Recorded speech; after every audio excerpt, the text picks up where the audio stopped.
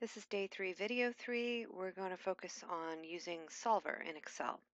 So before we get started here, you do want to make sure you have Solver installed on your Excel. To see if you have it, you want to go to the Data tab, and you should see Solver there. If you don't have it, go to File, down to Options, select Add-ins, and on the list of add-ins, you should see the Solver add-in, and then hit Go, and then hit OK. And once you do that, you should see the solver option under data. All right, once we've got that in there, let's go ahead and start on problem 3b. In problem 3a, we created this input-output table for this function g of t, and part b asks us to find the input value of g that makes g of t equal 35. So we're trying to find the value of t that makes the output equal 35. So on the input-output table we created, we see that the function has an output of 28 when the input is 3, and it's up to an output value of 37 when the input's 12. So somewhere in between, it's going to reach a height of 35. We'll use Solver to find that. The first thing I want to do, I'm going to go ahead and have the Solver solution show up in row 6. All right, so I put my cursor into the output cell. So my cursor is in cell B6. You make sure that you have the formula of the function typed in there, and I do. It equals 6 times natural log 40 times a6 minus 3. All right, so my cursor's in that cell with the formula in it. I now click Solver. There's 3 things we're going to have Solver filled in. First of all, you see set objective is referencing cell B6 where I have the formula. So the set objective cell should be the output cell where the formula is. I want it to change to a value of 35. So I want it to change this cell B6 to have a value of 35. And I want it to do that by changing the variable cell A6. So I want the Y value to equal 35 by changing the X value. And Solver will change the value of this X in order to make the Y value equal 35. All right, once you have those 3 things in, Y value, the value you want the Y value to be, referencing the X value, hit Solve. It says, do you want to keep this solver solution? Yes, I do. So I hit OK. All right, now there's always going to be a little bit of error in the value that solver returns, but it's going to be pretty dang close usually. So it changed the input value to t equals 8.6124, and that creates a y value of 35. You might have a slightly different value because of rounding, but it's going to be about 8.6124. So t equals 8.6124. Let's try again. So example 4, we're going to have a whole new function, f of x equals x cubed plus x squared minus 12x. And I want to find when that function has a y value equal to 10. Now I've given a little graph of that function. It's a third degree polynomial. It's this wavy curve here. And I've inserted in there a horizontal line that has a height of 10. You can see that this horizontal line at a height of 10 intersects the function in 3 different places. So there should be 3 solutions to this. There's 3 places, 3 x values, where this function reaches a height of 10.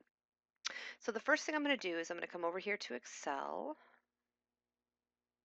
I'm going to make a little input-output table, x, f of x. Okay, this is giving me a little bit better estimate on where those 3 points are. So you notice here, when x is -1, we get a height of 12. When x is -2, it's higher. When x is -3, it's lower. When x is -4, it's even lower to 0. So it looks like the places where it's going to hit a height of 10 are going to be on this interval.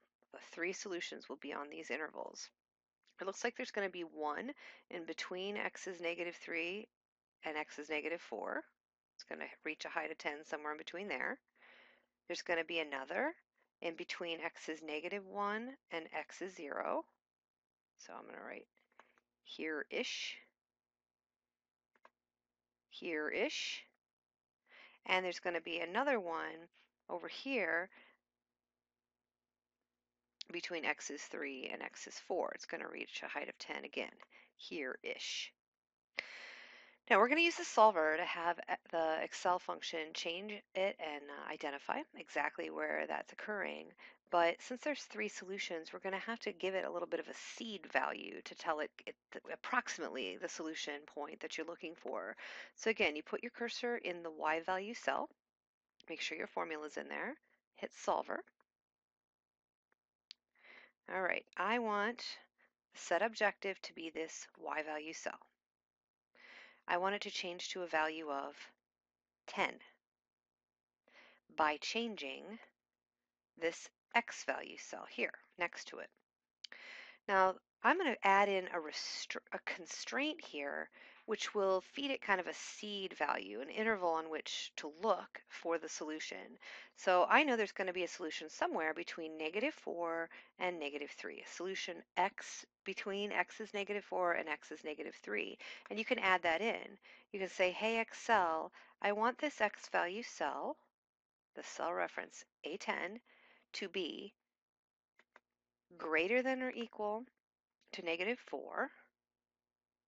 I'm going to add in another one, and I want this X value cell to be less than or equal to -3. Now notice it added those in. The X value will be less than or equal to -3, greater than or equal to -4, solve, and it finds it. It finds the X value between -3 and -4 that makes the y equal 10. Again, there's a little bit of rounding error there. The x is approximately -3.5745. Let's try it again. All right, we know there's a solution somewhere between x is -1 and x is 0. I'm going to just put it here. I put my cursor in the y value cell, hit solver, so I have the y value cell equal this y value cell. It's going to equal a value of 10 by changing the X value cell next to it. I'm going to delete these 2 constraints and add in a different set of constraints. I want the X value to be greater than or equal to -1, and I want the X value to be less than or equal to 0. So the X will be less than or equal to 0, but greater than or equal to -1, solve. All right, it says when x is -0.8234.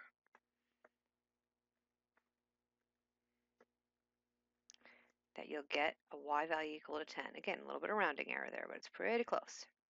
One more time. I put my cursor in the y value cell, click on solver. I want this y value cell with the formula in it to equal a value of 10 by changing the x value cell next to it. Delete out these. All right, the constraints I'm going to add, it needs to be somewhere between x is 3 and x is 4.